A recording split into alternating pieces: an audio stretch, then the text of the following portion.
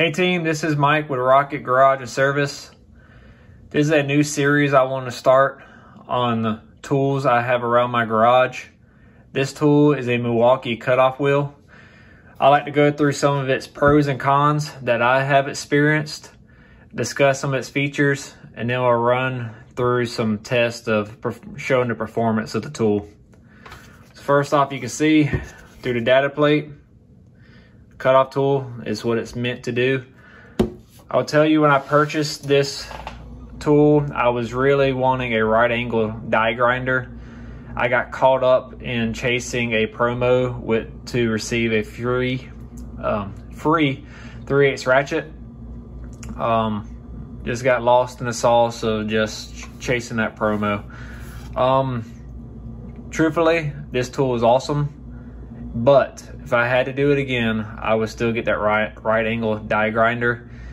For auto mechanicking, for me, it's more multi-use, and I'll discuss why, and we'll go through some features first, and then we'll get into the cons.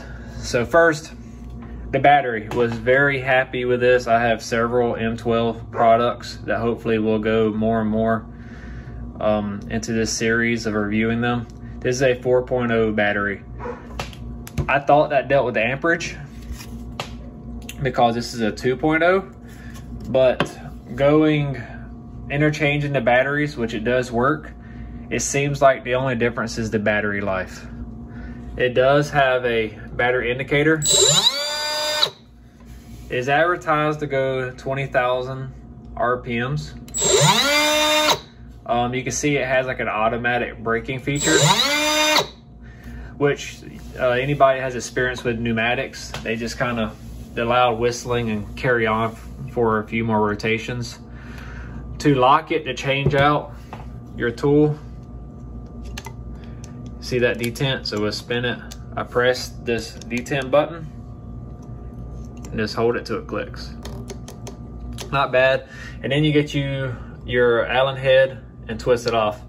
It did come with a additional shield that I was able to put over this, and it came with different attachments, but it only came one of each. It came with 2 metal type disc, and then this type phenolic disc, which is primarily what I used around the garage.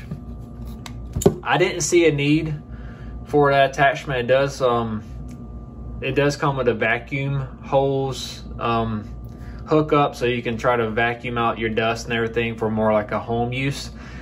And that's what we'll roll into next. I find this tool is more for the home user, for maybe tile, drywall work. This disc is only 3 inches. It just seems very awkward for the automotive mechanic, the way it's designed. It's bulky at the head, so it's hard to get into tight areas. Like if you're cutting off the exhaust on your car, I'd rather have a die grinder. This has cut locks, it has cut piping and metal, but tight areas, it's almost like having your impact that's too large. You need that feature, and it'll make life easier, but the tool holds you back just due to its style. So it does have a neutral feature, so it's almost like lock, which is nice because if you have it in your tool bag, you won't have this thing running and damaging other tools or running its battery dead, which has happened to me. I keep all my tools in a bag together as far as my electric tools. And then I really like this feature though. Of everything about it, it's one of my favorite. You can actually control the direction of your spark. Depending on which way you flip this switch, it turns in a different direction. See if anything else. So it does have like vents here. Other than that, I mean, it's pretty generic.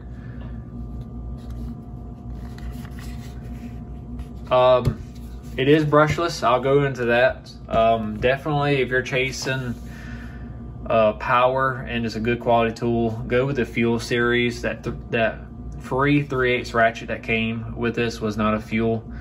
I'm still going to have to go out and buy another 3/8 ratchet because I need the torque. that 3/8 ratchet doesn't deliver the torque that is needed. I do have another tool, a skill saw that is not fuel, and it does everything I need. All right, so we're gonna move on to cutting 2 different types of metal and just see how it performs. And then we'll carry on to the situation where it did not perform well for me, and hopefully someone else could avoid maybe getting the wrong product, or maybe a tool's a better decision, like the heavy duty, the M18 angle grinder, which would have been better suited for that situation. So we're out in the garage. This is a piece of angle iron I had, just some scrap piece. Appears to be, I don't think it's quite a quarter. It might be a quarter, but pretty, hefty steel. So I'm gonna hold this with one hand, record with the other. Hopefully it ain't too bad. The audio will probably fade out, so I'll give it a second to come back when I get done cutting. But let's just watch how this tool performs.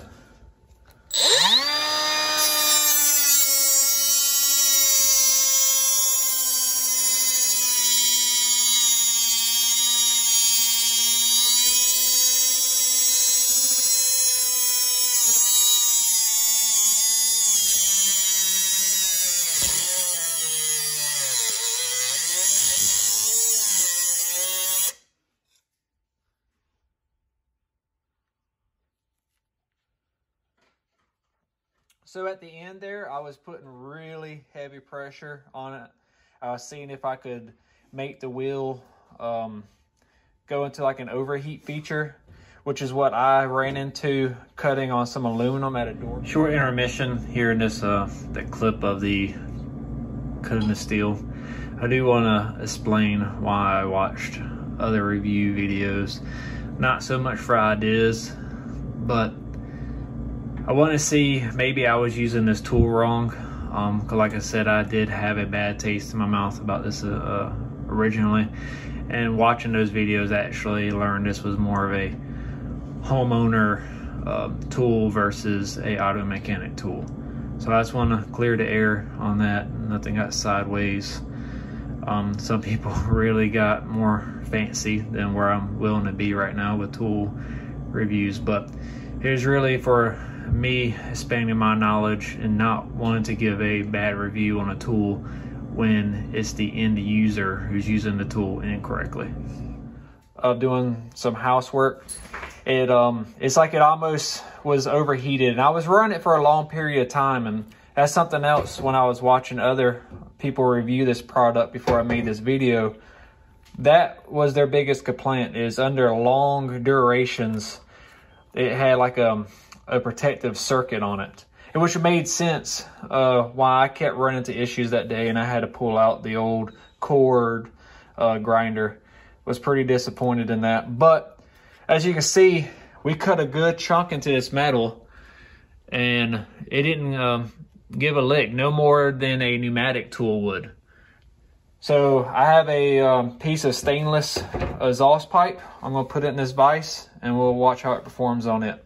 So this is a piece of stainless, as I said. This is off my F-body. I mean, I don't know anything else that would be more cumbersome. I mean, the stainless is usually the products that you're painting, that's your pain in the butt. Aluminum is going to cut easy. I mean, it cut through that 1/4 inch steel well. So let's see how it does on this stainless. Again, one-handed.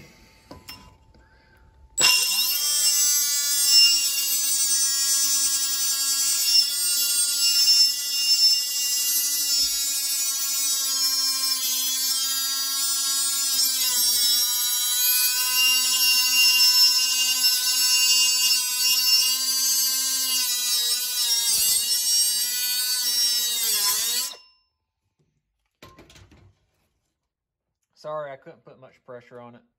The device was letting go.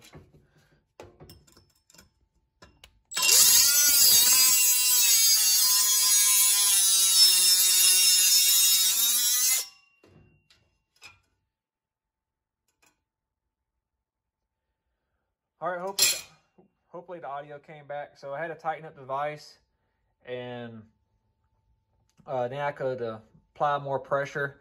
And once I did that, it cut through it smooth. Overall, good tool.